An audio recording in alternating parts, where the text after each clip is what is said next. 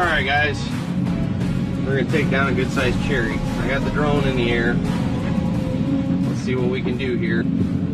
I've talked about this before. What I try to do is dig down on all of the sides that are not the direction we're trying to follow the tree, and that way we kind of create a hinge with whatever roots are remaining. So we're going to dig this side down, we're going to dig the back closest to us down, and then it should hinge on the area we've left out in the front there.